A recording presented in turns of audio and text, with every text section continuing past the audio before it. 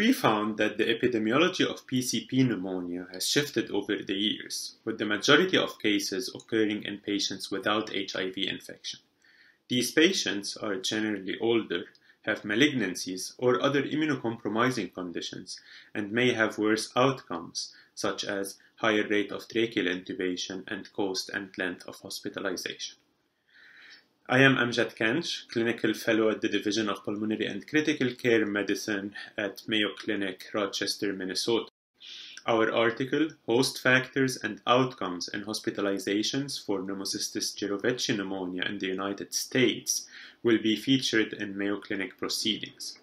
I would like to acknowledge co-authors Dr. Samhouri, Shihab, and Abdullah, and our corresponding author, Dr. Bakir.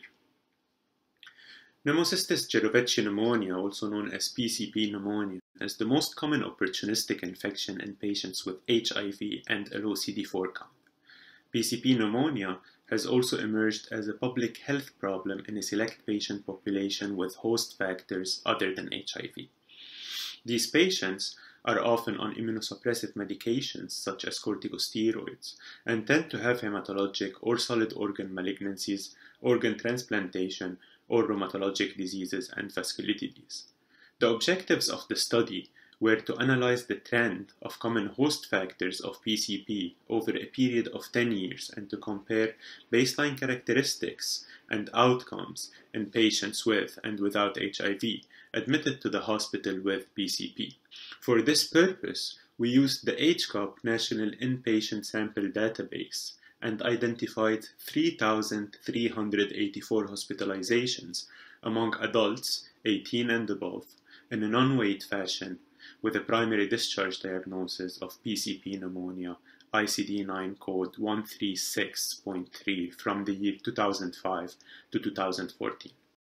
The mean age of patients with PCP was around 57 years.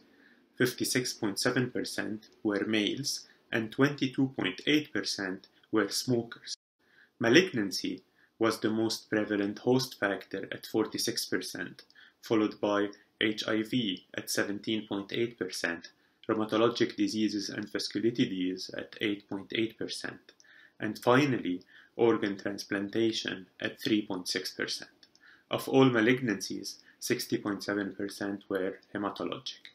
As expected, with the progress in antiretroviral therapy and the regular use of PCP prophylaxis in patients with HIV, the prevalence of HIV among those diagnosed with PCP has significantly decreased from 25.1% in 2005 to 9.2% in 2014. On the other hand, with the increase in number of people receiving immunosuppressants, the prevalence of non-HIV immunocompromising conditions among those with PCP has increased. When stratifying by HIV status, PCP patients with HIV were considerably younger than those without HIV by almost 18 years and had a higher rate of ever smoking. Outcomes were also significantly better among PCP patients with HIV, with lower rates of tracheal intubations, lower cost per day of hospitalization, and lower mortality. After adjusting for age, sex, and smoking status using propensity matching, all outcomes remained more favorable in the HIV cohort, and all but mortality remained statistically significant. In the matched cohort, PCP patients without HIV were 1.8 times more likely to undergo endotracheal intubation and 1.4 times more likely to die. Cost per day of hospitalization was $7,900 in non-HIV patients and $5,700 in HIV patients with PCP.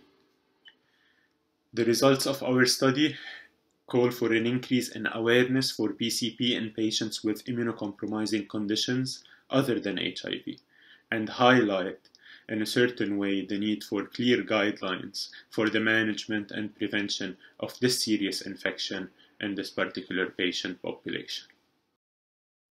We hope you found this presentation from the content of our website valuable.